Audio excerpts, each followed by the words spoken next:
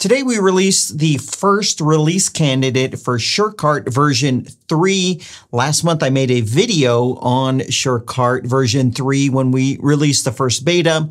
We released the second beta. Now we are on release candidate 1. I'm going to show you just a couple changes that you're going to see in it. I'm going to show you how to manually update to this. And also just to fill you in, our intention is to release the final version of SureCart version 3 this month, October 2024. To download the release candidate, you're not able to, if you're already on version 3, update to the release candidate. You have to manually update to it. So what you'll do is you'll just go to the plugin listing here for SureCart. And if you notice over here, which is really cool, we recently passed 50,000 active installations, which is incredible growth this year. We started with 10,000 on January 1st, and today we're at 50,000. We'll probably end the year at 70,000. So it's pretty exciting to become we're still an underdog, but the #2 e-commerce plugin for WordPress. So anyways, you go to this page and scroll down, and you want to click on this link right here that says Advanced View.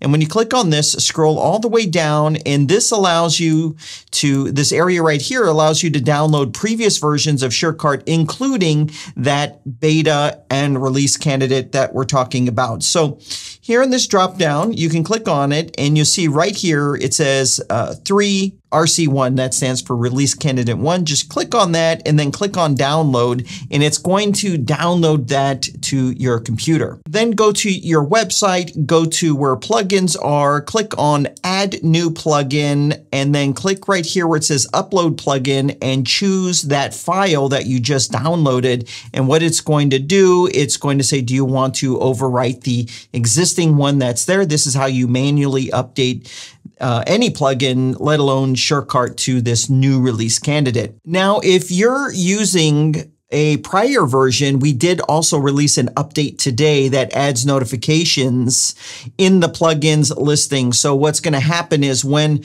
version 3, the final version, is pushed out to everyone through the auto update system, there'll be a notice in there about it, just so you know to make a backup just in case. We don't anticipate any problems, but after you manually update, you're going to want to just check the things on the front end to make sure everything is looking how you expect it to look.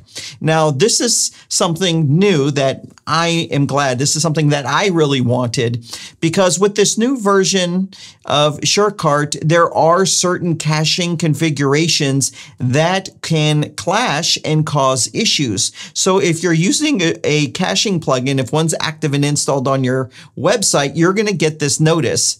And it's going to say configure, and then it'll show the name of your caching plugin for SureCart. So in this case, it's Breeze. I just installed Breeze. And there's a convenient link right here.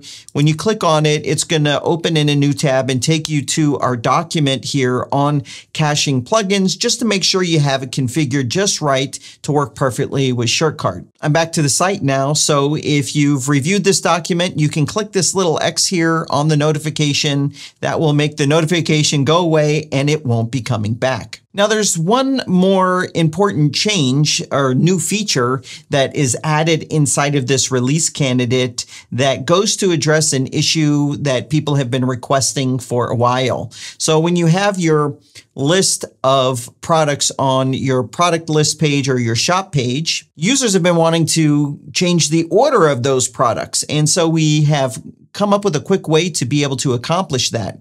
So when you go into, if you have version 3 installed and you go into a product, there's going to be a new option there. So I'm going to go into this product right here, and over here on the right of the product, you're going to notice a brand new option underneath publishing, and it's right here. It says cataloged at. So the default ordering of the product list is going to be based upon the date it was added to your product catalog. There's filters for sorting, alphabetical, and all these various options, but the default order is going to be based upon the date.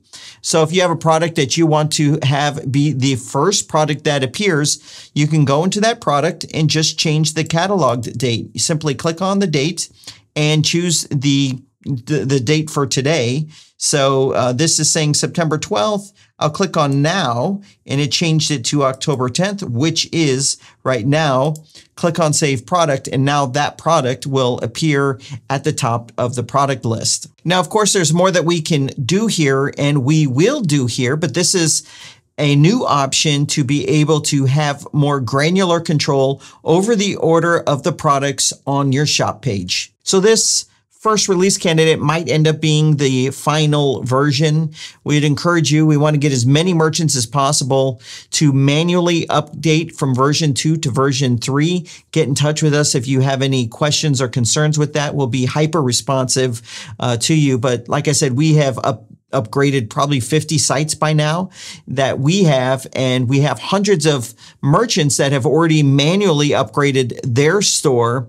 So we feel pretty good about this release, but we want to be very careful. This is your e-commerce. It's a very important part of your business, and we want to show extreme care and caution to make sure we're doing this in a way that will have zero impact on all of the people that rely upon SureCart to run their business. But we're excited about this, and we can't wait to get this out to you, including all these other updates and new features that we've already built, but we're waiting to get this out before we push it in, like payable invoices, and we have a bunch of other things, taxonomies. There's a whole long list of things that we have coming that you've been asking for. We just need to get version 3 finally shipped. So that's it for this video. Look out for some emails we'll be sending, and I really hope you try version 3. If you have any issues, just contact us, and we'll be very responsive to get in touch with you and help you in any way we can. Thanks for watching.